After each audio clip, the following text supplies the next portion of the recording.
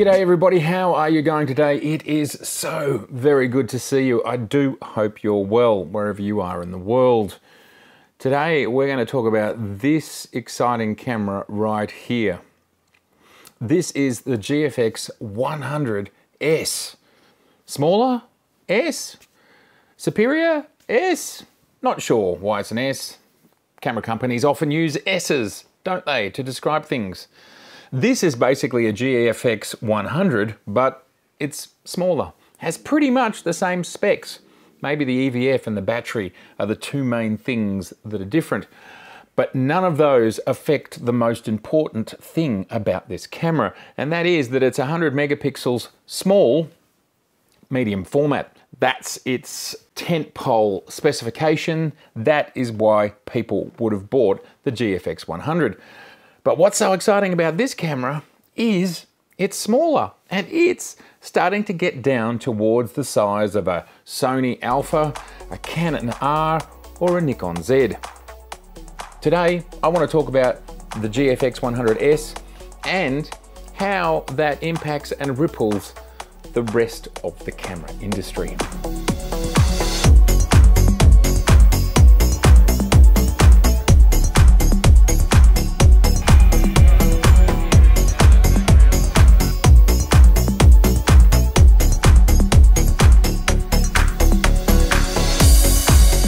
So the GFX100S, this is a very exciting camera for someone like me, for someone with my use case, what I do with the camera and how I use the camera. This is absolutely right up my alley.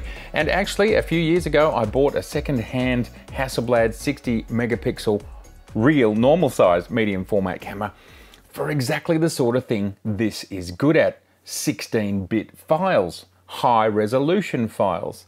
And now, just a few years later, for less than what I paid for the Hasselblad, this camera is doing exactly what I want. And the reason I purchased the Hasselblad is the type of photography that I do. It's slow, it's not fast. You shoot a couple of files at best every second. You're never shooting continuous. There's kind of no such thing as continuous, I don't think, on my particular Hasselblad. Things are measured and precise. So it's not like the A1 where we're talking about 30 frames per second, 50 megapixels, so you've just got gigabytes of data in a second. You can't do that. With this camera and with my Hasselblad, they work at a much slower pace. I think this camera is about 5 frames per second, so you're just not going to get anywhere near the data, and it's a completely different experience. What's exciting about a camera like this is it's kind of like the other photographer's option besides getting, say, your A1, your R5. A camera like the GFX100S, I suppose, is more for landscape, for portrait, for commercial, for weddings and so on. And these super high speed animals, which are also high megapixel animals, are more for sports and wildlife. So you get a distinct separation as to what your use case will be. Now for me, people have said, oh, you don't want to talk about high megapixels and high frame rates. No, I don't personally want the two of those things together, but I'm happy to talk about high megapixels and lower frame rates. That makes more sense to me. I don't need 100 megapixels at 20 FPS. Of course you may, and that's fine, and you're totally entitled to want what you want. Totally good, totally fine. You've got your 102 megapixel BSI CMOS sensor. You've got in-body stabilization. It's around the size of a Z7 II, a little bit bigger, or a D850 or an R5, as I said. Fuji's lens selection is not the biggest in the world, but it keeps growing. This camera is now fitting in a place, a really interesting place, where it's the same size as all of these cameras. It offers a completely different proposition to the Canon R5, which is about speed and accuracy and megapixels, as too is the Sony Alpha 1. It's exactly the same sort of thing. Speed, resolution, fast. It's all about fast and collecting things as quickly as possible. Whereas if you look at this camera, it is taking its time. It cannot do anything else than take its time at 5 frames per second. And thus, I think this is a spectacular move, and it makes perfect sense to me where this camera fits in. Price point wise, it is actually cheaper than the Sony A1. The GFX100S is an exciting camera, and for those that have perhaps the GFX100 or the other GFX cameras, the 50s, this could be a really interesting place to go, and it's super well priced. It's priced to sell. Maybe you're a Hasselblad X1D owner, and also this could be of interest. If you're a Sony, Canon, or Nikon owner, what does a camera like this mean to you? Now, if you've got the budget for it, of course, you can have what you have plus this. As this camera has now come out, it really does fuel this notion that Nikon could do something similar. The camera that we see here today in the GFX100S is exactly the sort of camera I would expect to see from Nikon with the Z mount. So here I have overlaid the new Fuji GFX100, not exactly to the pixel. It's slightly out here. I have a feeling they've changed the thickness of this piece of metal. So the left is the GFX100, the right is basically a slightly augmented Z7. Here's the GFX100, so you can see that these things are roughly the same size. I actually think this sensor on this side is slightly larger. It doesn't go as far down, but I was just trying to line up the mount, which, as I said here, I think they're different. But what I'm trying to show is here is the size. If we overlay this is the Nikon Z mount to scale. That is the GFX sized sensor, the GFX100S sized sensor sitting inside the Nikon Z mount, similar to how the 35mm sensor looks inside a Sony. So that's how it fits, and then we can just add this roughly to scale and see the cameras start to become similar sizes. Not much difference in it.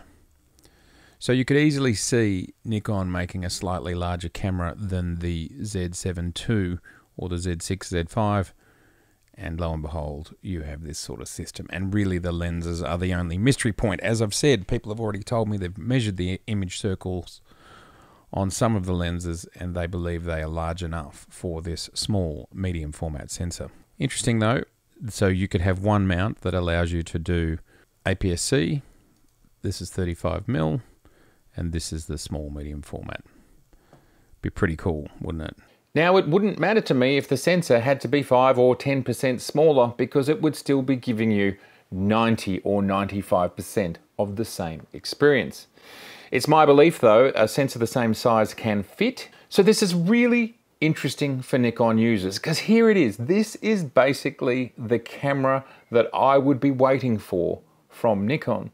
It would be the same sort of price, the same sort of size, the same sort of specs, and if I could use some, any, or all of the current Z glass, or even if I had to buy new lenses that would also, of course, work on my Z7 and my Z7 II, don't have one of those yet, Z6, my Z6 II, well, this is kind of the perfect world. A slightly larger lens that works across the Z50 all the way up to a Z7 II, a Z8 or a Z9. This to me is absolutely the dream outcome. You have this one mount to cover cropped sensor, 35mm sensor, and small medium format. So I'd like to thank Fuji for showing us what a Z medium format could be, might be, will be, hopefully. I really do hope we see that camera. But here it is. That's pretty much it. That there is exactly what it could be. What's really interesting is that Canon and Nikon's mounts, their new mirrorless mounts, are similar. Nikon's is the largest and the shortest, but there's not much between them. It's possible that Canon could do something similar. Possible. Whether they want to or not, I don't know. Whether Nikon are doing it or not, I have no idea, but I still think it's possible. But for Sony, they do not have the same luxury. They, of course, have been doing mirrorless with this mount in 35mm for 8 years now, since 2013. No disrespect to Sony, they are creating absolutely astonishing cameras. The A1 is superb, but I don't believe the E mount can support a small medium format. So what would it mean? What would it mean to Fuji? What would it mean to Sony if Nikon and or Canon came out with similar cameras using clearly these existing sensors that are freely available to Hasselblad and to Fuji and to whomever else? This is a really interesting time because Fuji is saying what I was saying in previous videos. Not everything is about frame rates. Not everything is about blistering fastest of whatever spec you can find. I love this divergence. You've literally got cameras roughly at the same price point in the A1 and the GFX100S, and they do completely different things, and they both have a place. And I would like to think if all photographers suddenly lost their gear and had to buy new, and these two cameras were the only cameras on the market, I reckon you'd have a 50-50 split between those that want speed and 50 megapixels and those that are happy with 5 frames a second and want 100 megapixels because of all the different use cases. I might be wrong. I'd love you to let me know in the comments. Which way would you go? But I'd love to know the data. Also, your thoughts on the GFX100S. I think it's a lot of camera for a reasonable price. If this camera had existed 3 or 4 years ago, I certainly would have bought into this system over the Hasselblad that I purchased back then for a whole lot of reasons. It's pretty exciting. For example, the focus system on a GFX100S is far superior to the focus system that I have in my Hasselblad. That alone, capability of video, smaller, more robust, there's so many reasons. It's absolutely fantastic to see you. If this is your first time here, please subscribe. I'd love to see you again. Please share, please like, tap on the bell. The bell makes sure that you see a notification of every video, not just the ones that YouTube works out you may or may not want to see. There is almost 300 episodes you can watch right now by just looking down there. I'll see you soon. GFX100S, is this the precursor to the Nikon Z small medium format? Could this literally be what it would look like? It's certainly what I imagined it would look like, just with a slightly smaller mount.